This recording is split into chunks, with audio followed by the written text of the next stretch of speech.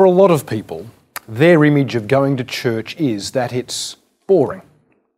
There's a movie from about 50 years ago starring the famous comic pairing of Peter Cook and Dudley Moore that picks up on this theme.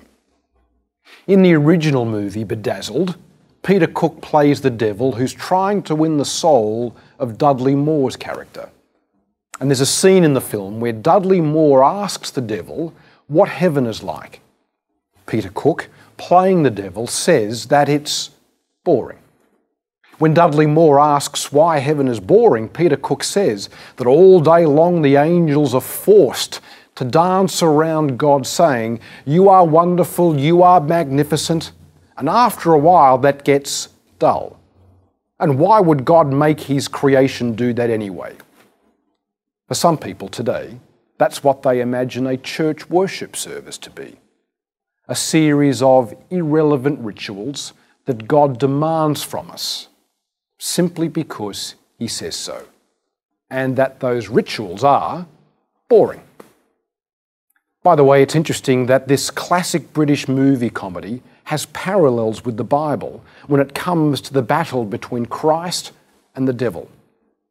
And just like the devil does in the movie, in the Bible, the devil claims that God is an unfair tyrant. The reality is that God doesn't force us to worship him, nor does he want our worship experiences to be dull. God wants our relationship with him to be based on our own choice, and that our choice is based on us understanding his character and also understanding his sacrifices for us. And in the book of Revelation, in chapters 4 and 5, we see a worship scene in heaven that is far from boring. It's a wonderful experience. In these two chapters, we read awe-inspiring scenes of worship with incredible singing. And we also read about a major problem that's dramatically solved by Christ's sacrifice for us. So what does this have to do with going to church and worshiping God?